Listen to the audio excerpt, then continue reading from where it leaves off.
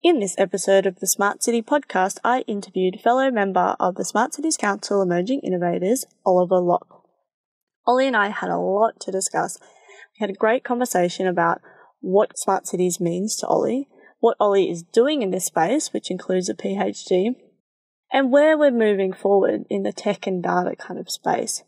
With a background in architecture, Ollie has cross-pollinated with programming, all things tech and data, and we really dive deep into this. So, as always, I hope you enjoy listening to this episode as much as I enjoyed making it. It's the Smart City Podcast, whoa, with Smart City experts, here we go. Connecting smart technology, both big and small. Smart cities are making life better for all. Big data, emerging trends, self-driving cars and more. The Smart City Podcast is what you're looking for. Hello, Ollie. How are you? Good, thanks, Zoe. That's good. Let's just jump straight into this. And can you tell us a little bit about your background and what you're passionate about? Yeah, sure. So my name's Oliver Locke, or Ollie Locke. I'm Australian. I'm currently in Sydney doing a PhD at University of New South Wales. At UNSW, I'm based in two labs. One called the City Analytics Lab, which is in architecture and planning. The other one's called the EPI Centre, or Expanded Perception and Interaction Centre, and that's in art and design focused on human-computer interaction.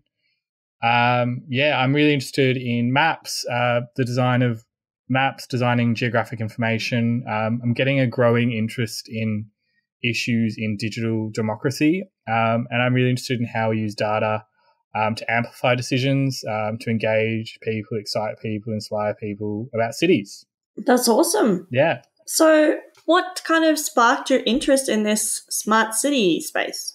Yeah, so it was quite interesting because about, I guess, nearly 10 years ago, which is really embarrassing for me now, I was studying architecture, and I found while I was studying architecture, I did a kind of computer science informatics elective, and I realized that I was actually much better at programming than architecture, but I really liked the space of architecture.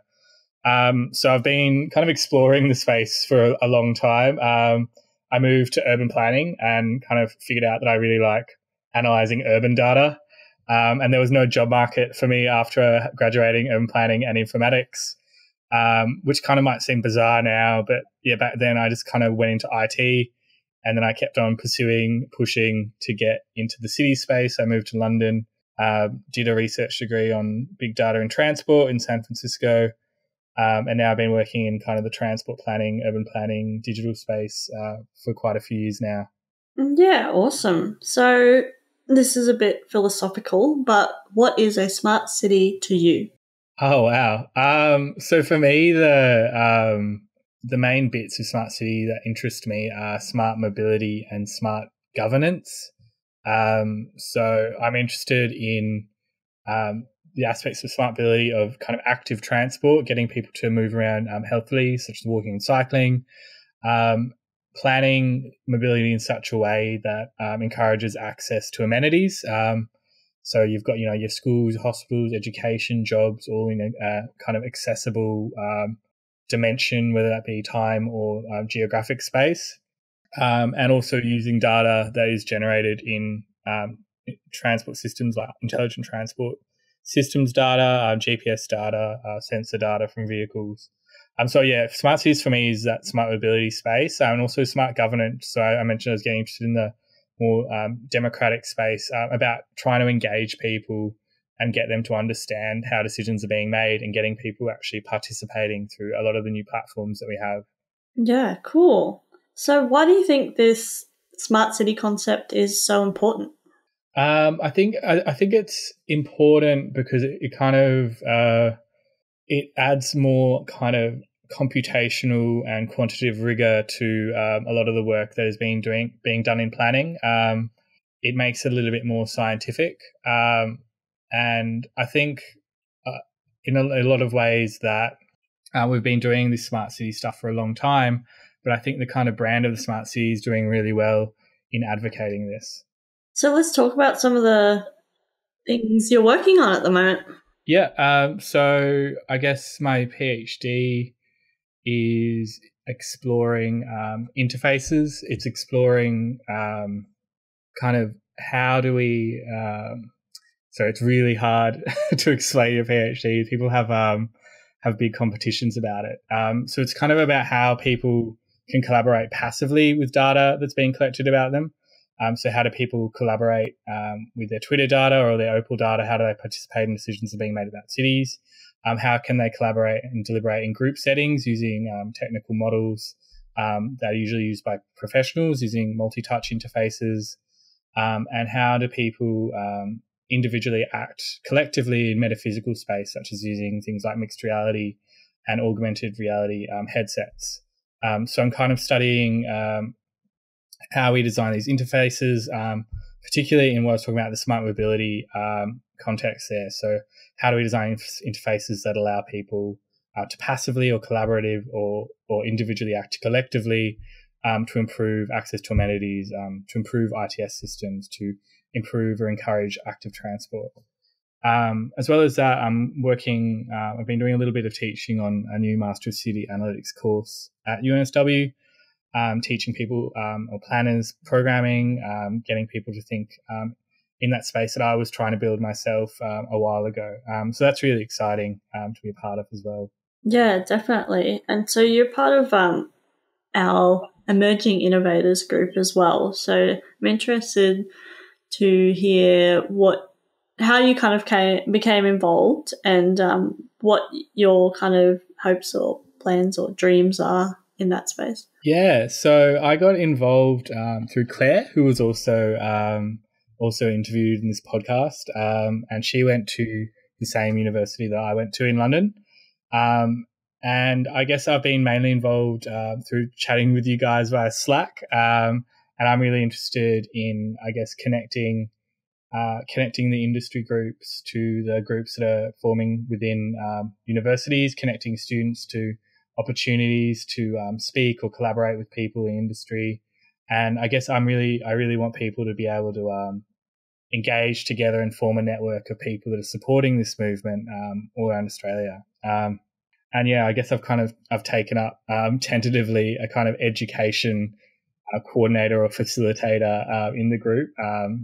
And so, yeah, I guess that's kind of what I'm interested in at the moment. Yeah, cool. So you talk about education. Obviously, it sounds like you're very passionate about that space. How important do you think that is in the smart city kind of concept? Yeah, I think it's very important. For example, if you look at I think it's the Smart Cities and Suburbs program, which is a very large fund set out by the government, you're seeing very, very large sums of money being poured out into smart city initiatives. And some of these things are things like 3D models and so forth. And that technology is changing very quickly, and the skill set to create technology is actually becoming quite achievable for someone with a planning background to actually learn in a few weeks and apply really well. So I think having a strong baseline of skills and a strong continuing professional development in these skills is really important in a space that moves as fast as smart cities and technology. So we need to kind of really open up these channels for planners. As well as that, yeah, if you think about like how when you plug in a printer, it never really works. Or if, your iPhone charger plug changes every few years, like these kind of technological issues, if we apply them to cities, are going to happen at a large scale. And if we have one organization using one set of technical skills or one professional using a different set of technical skills to another, we're going to have these really strange issues of technological incompatibility with all these embedded technologies. So, yeah, I guess it's important to educate people and make sure they have the same baseline and that we're all kind of on the same page with what we know. Yeah, definitely. And one of my key interest areas is smart mobility as well. So I'm interested to hear more about your thoughts on that. You talked about active transport, and obviously the buzzwords are, autonomous vehicles and all that kind of stuff. And, mass mobility as a service. What's your take on those type of buzzwords? Yeah, I mean, I was lucky enough to I was at the planning conference in Perth almost a month ago now, and we got to drive in one of the driverless buses. And I was originally quite skeptical of autonomous vehicles, but going in that bus, it actually felt very, very safe. And for me, I think what we should be focusing on with autonomous vehicles, particularly, is the safety element. And I think a lot of people are focusing on the safety element rather than the efficiency element. So a lot of people are saying, this is going to be a more efficient system, or we need to respond to the demand as well as we can. But I think once you start designing a system to be efficient and respond to demand as quickly as possible, you're also pushing aside a lot of other social, environmental considerations with that as well. And I kind of wonder whether the city wanted to be optimized or whether it wanted to be something else. Yeah. Yeah, cool.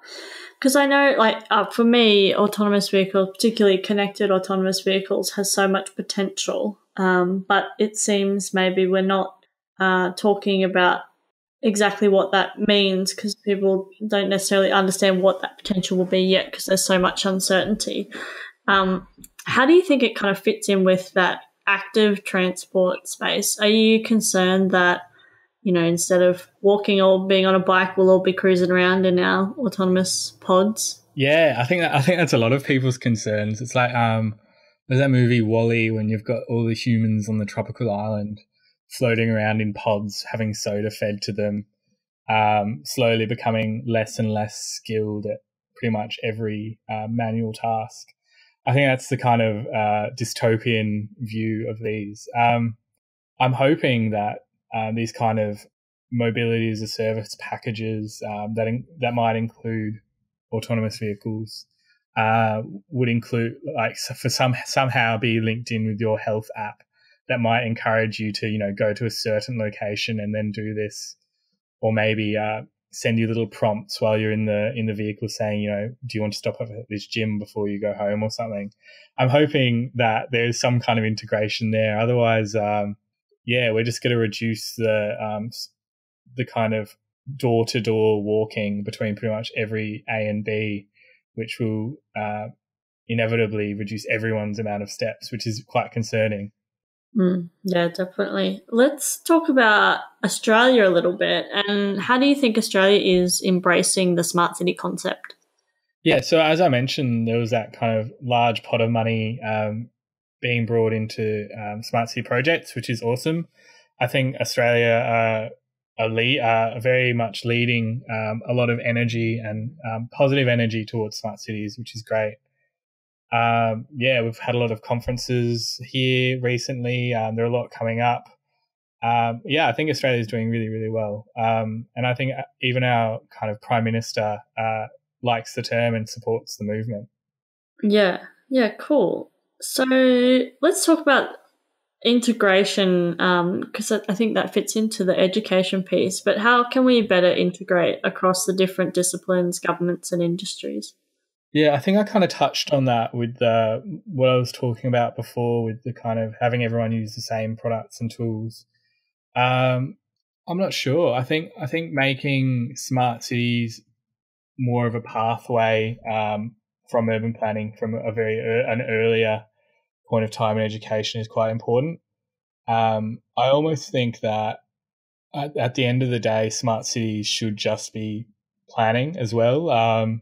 So maybe even moving towards a time and a place where we might even not need the term anymore, and it'll kind of be quite an embedded part of the planning process. I think that's probably the way towards that. But I think we're doing pretty well with the integration.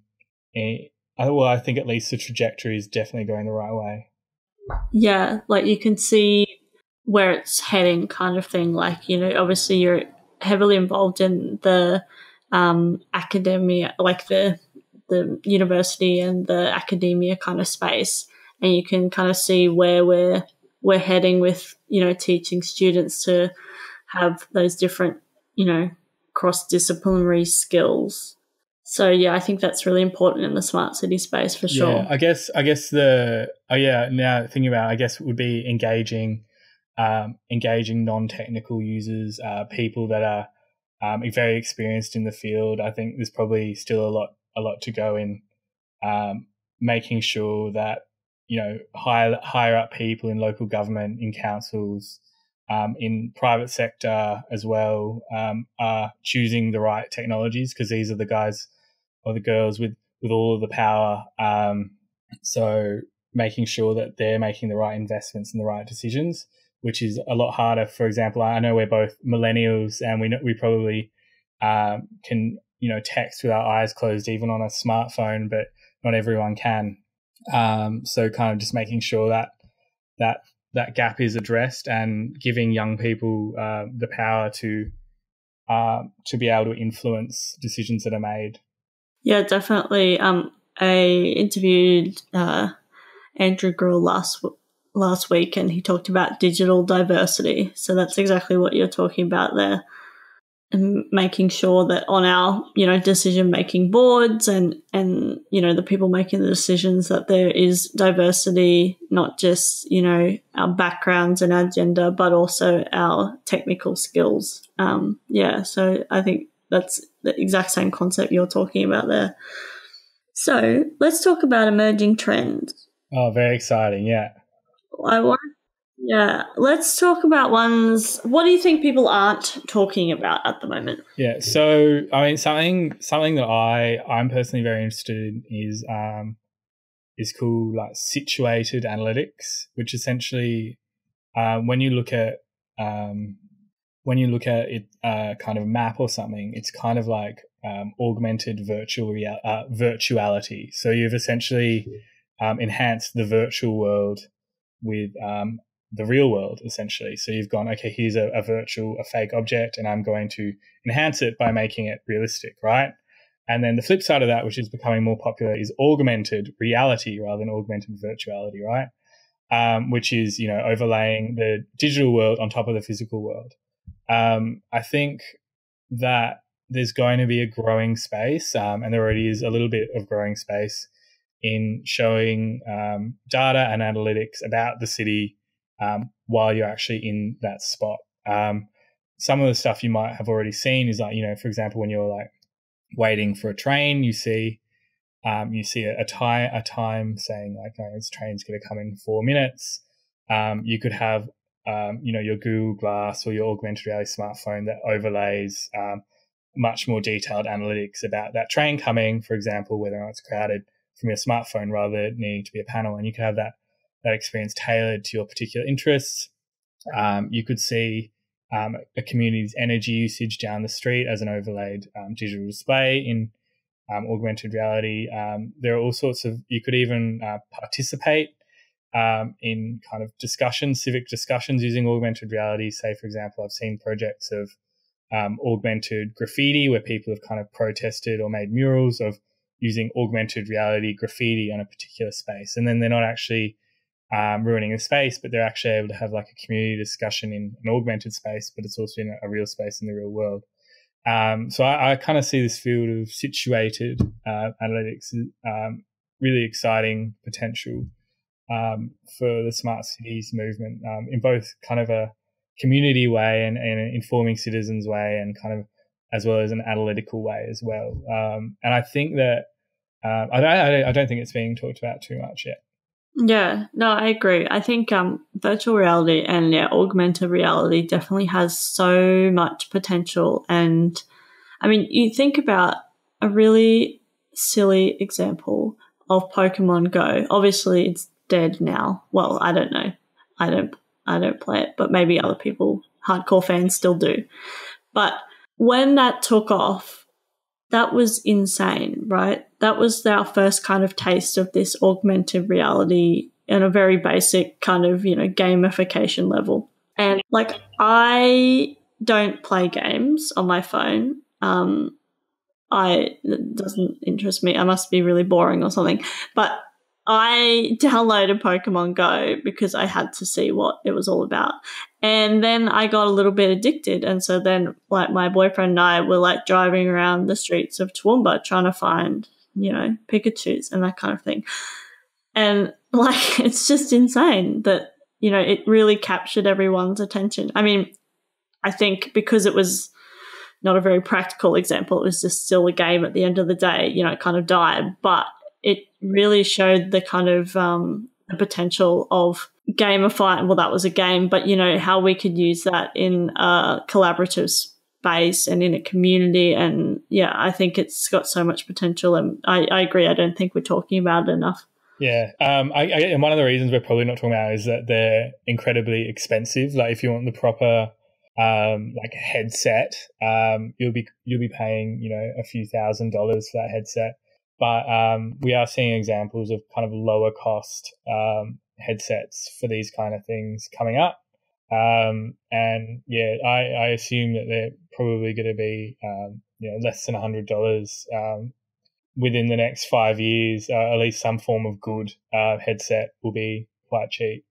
So yeah, I guess there's a lot of potential for that field to really grow, and it is already. Yeah, I really, Pokemon Go was quite an experience. It was almost. I've heard people say it was almost probably one of the kind of happiest moments quantitatively of human history at the moment, because like so many people were saying so many positive things that I'm sure that for a brief moment there was a little spike of kind of virtual happiness permeating throughout the web.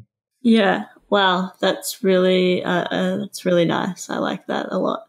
Well, it's been awesome to talk to you, Ollie, and like obviously we're in the same kind of emerging innovators group, but I feel like we don't get to talk enough. So it's been awesome. Yeah, great. It's been real. Yeah, cool. And so it was I think there's a prompt here that says, how can people connect with me? Yeah. Yes, that was my last question. So yeah, I'm very active on LinkedIn. I really like LinkedIn. So if anyone wants to chat about any of this stuff, feel free to connect with me there. Yeah, cool. And I'll put the link to your LinkedIn on the show notes. And yeah, if people want to get in touch about the emerging innovators, let us know as well.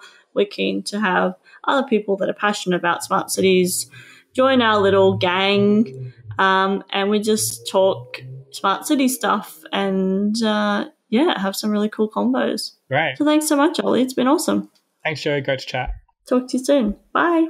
It's the Smart City Podcast. Whoa. Thanks so much for listening to the Smart City Podcast. Show notes for this episode and all other episodes can be found at thesmartcitypodcast.com. If you have any questions or comments for me or any of my guests, connect with me via email, zoe@thesmartcitypodcast.com, or via the socials. I'm on Twitter and Facebook @SmartCityPod. As always, I hope you enjoyed listening to this episode as much as I enjoyed making it. Smart City Podcast is what you're looking for.